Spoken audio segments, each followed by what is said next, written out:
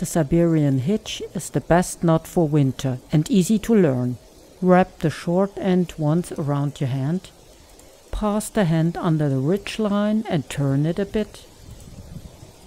That is the short end, and that is the ridge line. Reach over the ridge line, grab the short end and pull the knot tight. The whole thing can be easily moved towards the tree. A stick to secure, done. Can be opened again very easily. And why is it so awesome? It also works with gloves in winter.